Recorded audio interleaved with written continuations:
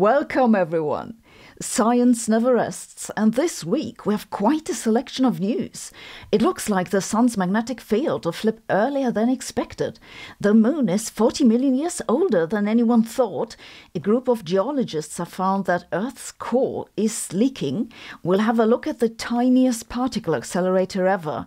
Why airline pricing is such a mess, hear what the International Energy Agency has to say about the condition of our electric grids, how physics improves protein folding predictions, the most water-repellent surface ever, and of course, the telephone will ring. The sun is about to turn on its head, magnetically speaking. The American National Solar Observatory says that the sun will likely reach the maximum of its current cycle earlier than expected. The solar cycle is approximately 11 years in total, and at the peak of each cycle, the magnetic poles change polarity. They swap, basically. The current phase is called the solar maximum, and it goes along with an increase in the frequency of sunspots and solar flares. The sun is also a little bit brighter during the solar maximum, which means it emits a little more energy. Yes, this does have a small effect on the temperature of Earth, but no, it's not where global warming comes from. A sunspot's a region where magnetic field lines from the interior of the sun pierce through the surface. These regions tend to be colder, so they look like dark spots. The regions where they are created on the sun move towards the equator as the cycle progresses. If you plot the latitude of the sunspot birthplaces as a function of time, you get what's called the butterfly diagram. These sunspots leave behind magnetic fields that wander to the poles of opposite polarity and weaken them. So more spots, more weakening. The guys from NSO recently observed a darkening of one of the poles, which is an indication that the magnetic field there is very weak already. The next solar maximum was originally predicted for 2025, but now it looks like it'll be 2024, and the magnetic poles will probably flip within the next year. After the solar maximum and the pole flip, the sun's activity will decrease for the next 5.5 years. So if your days seem a little upside down, maybe you can blame it on the sun.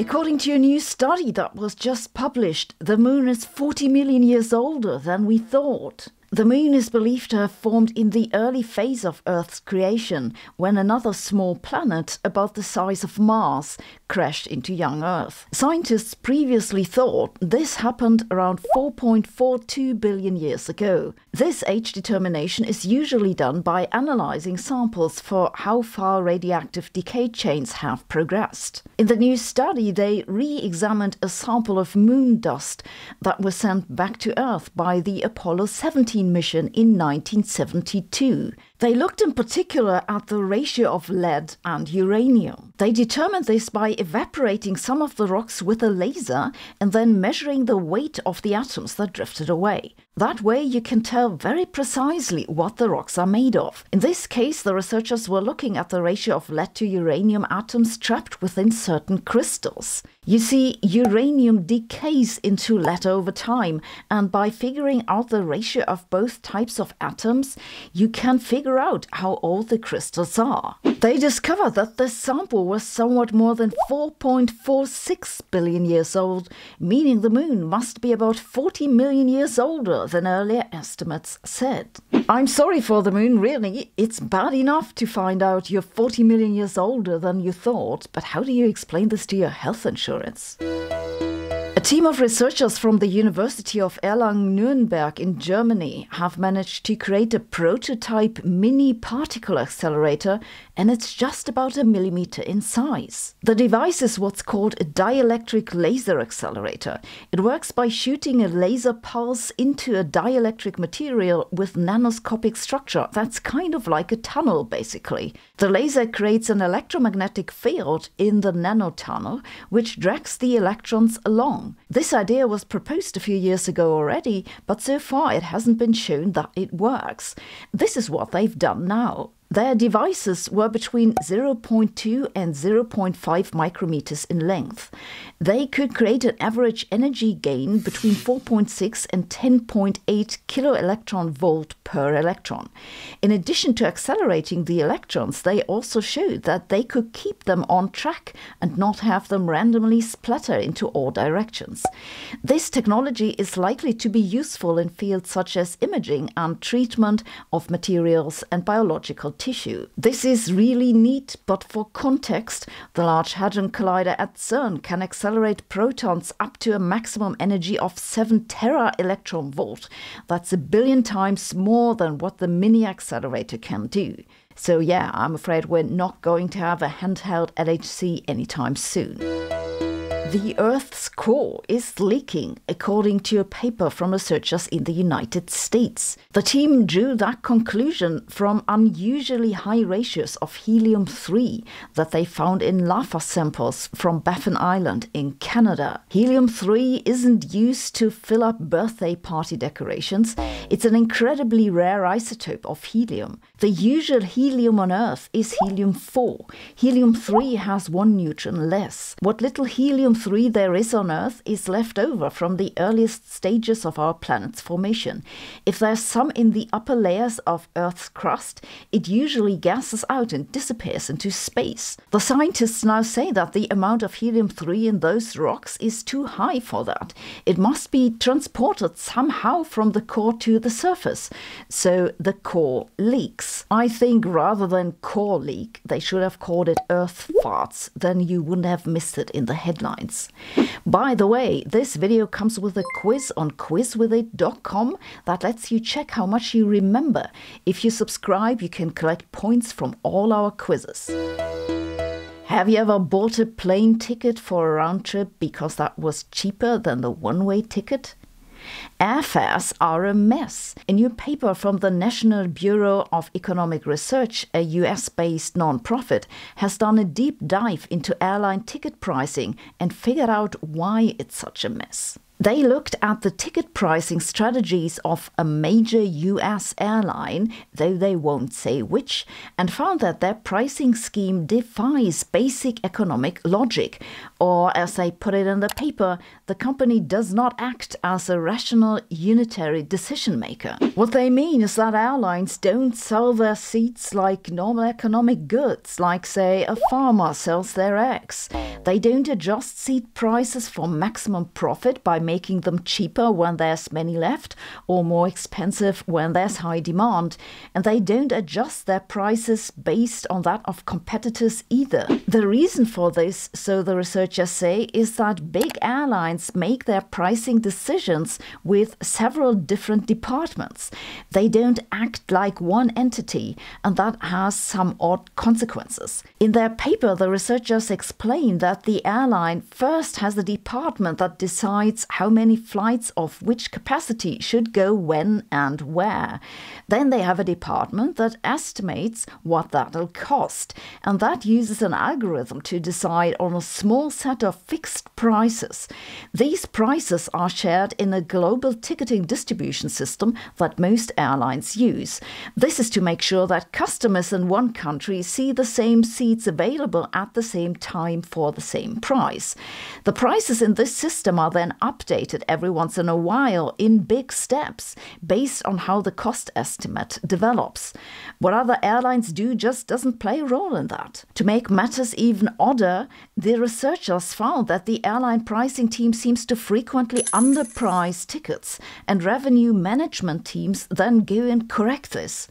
This is all very confusing, but at least they found one very reliable pattern, which is that airfares go up in jumps 21, 14 and 7 days ahead of the flight. That's a weird way of doing business for a company that isn't even owned by Elon Musk. The International Energy Agency has published a report on the status of the world's electricity grids. They say that it's badly in need of an upgrade. The electric grid isn't just the power lines. It includes transformers, distributors, converters and storage. All that plays a major role in the transition to renewable energies. This is partly because wind and solar don't deliver 24/7, so the electricity must be stored and then be distributed on demand. But in addition, we're supposed to all drive electric vehicles, and those need to be charged somehow.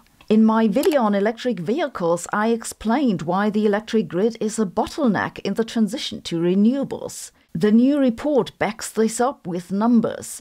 It says that to meet climate goals, the electric grid needs to be expanded at least 20% faster over the next decade than it did in the previous decade. And then there's this. There are more than 3,000 gigawatts of renewable energy projects awaiting connections to the grid, with half of those projects in advanced stages. That's right, they're building renewable energy power plants, but we can't use them because they're not connected to the grid. The International Energy Agency report estimates that in order to meet climate goals, we need to nearly double our investments in the grid. Our glorious transition to renewable energies is certainly happening any moment now. Hello? A robot vacuum cleaner escaped from a hotel. Well, it seems like the AI takeover will be a lot less dusty than anyone thought. They found it under a bush. I guess that finally explains what Aristotle meant when he said nature abhors a vacuum. Well, thanks for calling in. Bye. Researchers from the University of Tokyo have come up with a new model to predict how proteins fold. Proteins are long chains of molecules that fold into particular shapes. They carry out all basic functions in living things and make up, for example, digestive enzymes or antibodies. Artificial intelligence, notably DeepMind's AlphaFold, has been dominating the protein folding predictions recently. But the issue with these approaches is that they give you a prediction for the resulting shape. They don't tell you how the protein folded.